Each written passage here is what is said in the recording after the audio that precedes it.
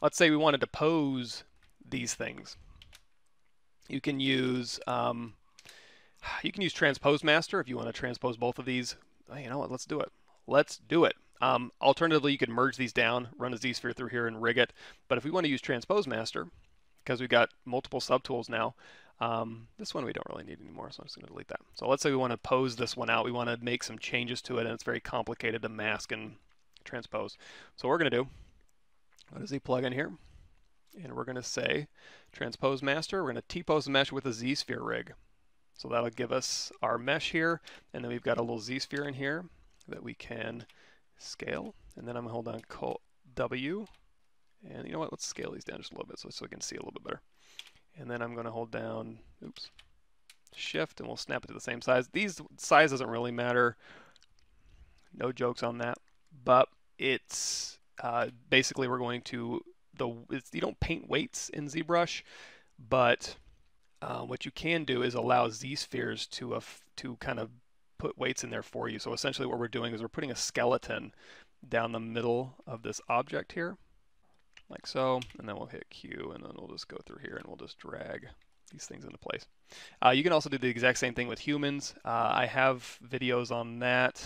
You know, I think I have videos on that, but it's in my CGMA class videos, which I'm going to be releasing soon on Gumroad.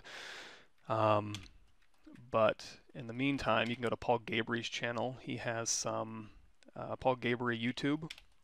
He doesn't have a whole lot of videos right now, but he does have videos on exactly what I'm doing here, which is transpose master with ZSphere rigs.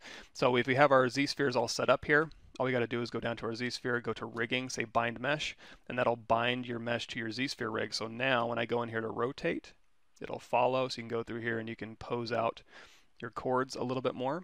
And also, if we go out of bind mesh mode here and we go into layers, if you had just had this just a straight line, you can say add a new layer and then go ahead and bind the mesh. And then as you're posing these out, and you can even use scale, you can get crazy with this stuff if you want to. You can scale these in and out or even move. But generally speaking, you probably just want to do rotations. So you can go through here and you can rotate this out and pose it however you'd like. And then you can say, okay, I'm done with that. And now your pose will be on a layer. So you can put that back down to 0. You can make a new layer and then go through here and you can record a new layer, or you can record a new pose. So you can take something and pose it out a different way, save these all as poses. And then when you're happy with that, you can say, okay, I'm good. And then those will be all on a layer, and you can always go back to bind pose without having to unbind your mesh. And if you're happy with this, you can say, let's go back to T-pose sub. Now, you can tell it when you go and transpose these, put it on a layer so it's even less destructive. So as it's being posed, you can always go back and take it out. We'll just do T-pose sub.